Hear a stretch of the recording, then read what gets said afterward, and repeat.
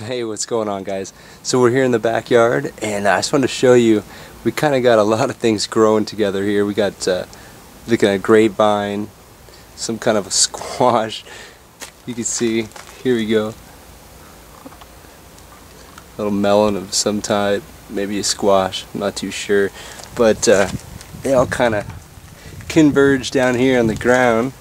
They come out of this container, you could see. It's kind of, oh, there we go. We got a copper planter box. But check it out. Oh, here, look at this real quick. There's one, there's another. Just letting things grow. But here's what I want to show you. Yeah, doing some gardening. Check it out though. This is tomato. And it's flowering. It's October 3rd. And we're ready. We're ready for some tomatoes. How about that? It's just kind of a little planter box. You just throw compost in or seeds or whatever you think might be fun if it's sprouted.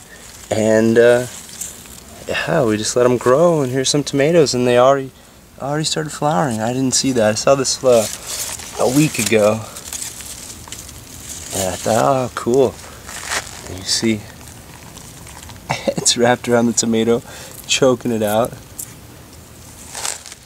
Get the ones up here too, from the grapevines. So it's a nice, lush little area of green, you know, here in the desert. But it does face the west too. It does get a lot of afternoon sun, so it just likes it here.